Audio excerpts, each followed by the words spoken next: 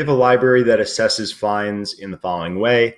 The first day that a book is overdue, we are charged a 10-cent fine.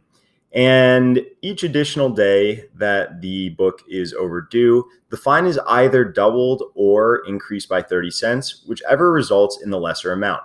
So for day 2 total, our fine is going to be 20 cents since it is cheaper to double this, which means add 10 cents to the existing fine to get a total fine of 20 cents than it would be to add 30 cents because that is larger. Now, going to day 3, it's still cheaper to double this, which is adding 20 cents to the total fine and get to a new total fine of 40 cents. So specifically focusing on total fine, this isn't like an incremental additional fine. This is the total fine that we have for day 3.